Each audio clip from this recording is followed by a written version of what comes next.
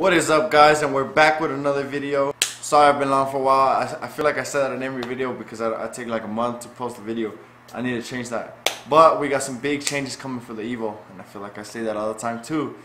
Man, I need to get a dictionary, read up on some words or something. But I got new wheels for the Evo, but you guys won't get to see that because there's a show coming up called Battle Royale, and it's here in Denver, and it's in, I think it's the Coliseum, the Denver Coliseum. And then I went to it last year in my G, and I want to go this year in the Evo, but I don't want to reveal the wheels till that day. Hopefully I'll make like a sick, cool little video about the car getting the wheels revealed. And over there, I will tell you this, they are not 2-piece or 3-piece wheels. They are a single-piece wheel. But I will give you guys a peek, a sneak peek, I guess you could say.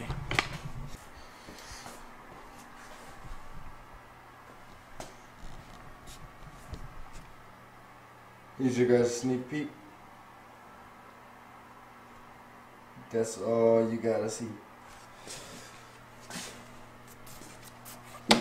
Okay, so I know a lot of you are gonna be mad with the tire choice I chose, because a lot of you are gonna be like, oh, why would you put stress tires in the Evo? Oh, why wouldn't you run me fit?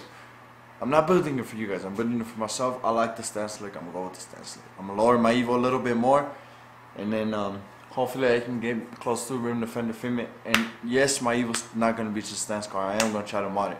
Later in the future, once it is more modded, I will change up my setup. But this is just so I can get like looking nice for the shows. I've got a couple things coming. I got a carbon fiber trunk for the Evo coming. That we'll install that. What else did I got? I got camber kits and toe arms on their way. Now I'm not gonna go stupid camber. I'm gonna just camber these wheels out just a little bit so I can run without rub and run everything fine. What else do I have coming? I think that's. Oh, I also got my air to fuel ratio gauge because I am going to be tuning the Evo. I was going to get injectors and fuel pumps so I can run the 85, but I didn't want to have a fuel tester all the time with me and be checking the fuel before I pump. I wanted to have the ethanol content analyzing kit, which tells me and adjusts my tune accordingly. But since I'm on a little bit under a month to get this Evo finished, I decided not to. I decided to wait on that, so I'm going to just tune it how it is now.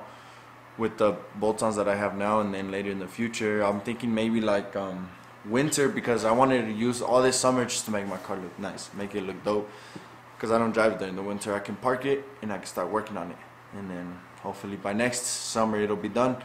I don't have like that much money or time to be putting it on it 24/7, so it's gonna take a while. Big news though, I will be respraying the car because I haven't showed you guys yet, but my car did have a little bit of rust. I got that fixed. I'll put some pictures of it before.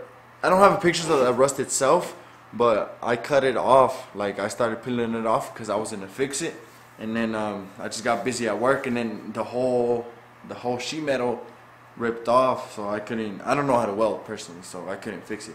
So I took it to this shop, and then they just welded a new piece and got it to primer for me. So I'm gonna respray the whole car.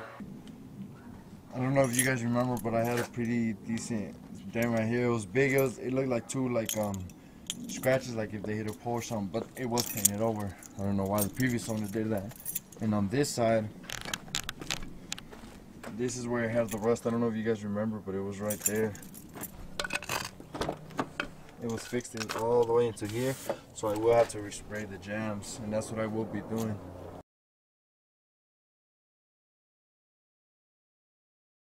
I'm gonna replace all these trims, make them look new.